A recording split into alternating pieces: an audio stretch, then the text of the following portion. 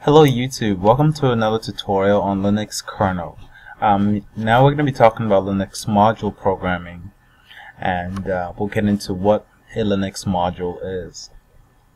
A Linux module is a piece of code that is able to be inserted into the Linux kernel or removed from the Linux kernel at runtime.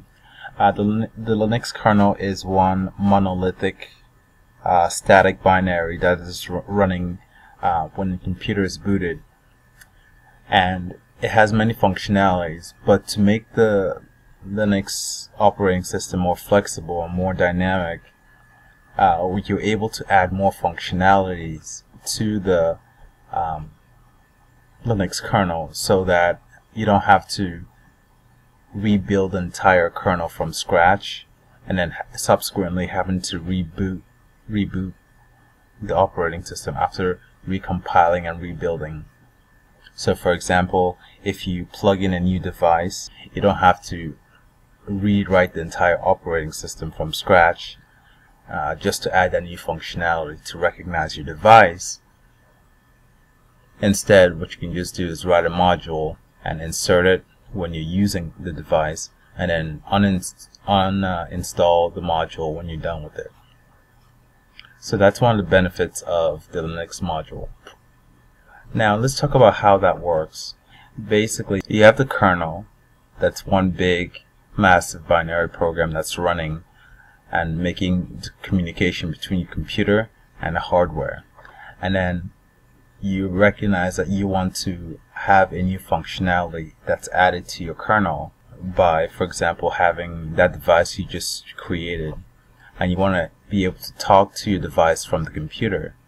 How you do this is by writing a module, and then after you write the module and compile it, you use a command called insert mod to take this module and insert it into the kernel.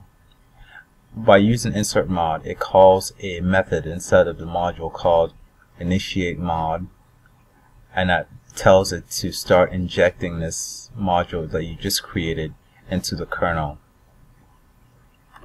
And then next, the module does whatever it needs to do, like reading to the device, writing to the device, and whatever other special operation that needs to be done.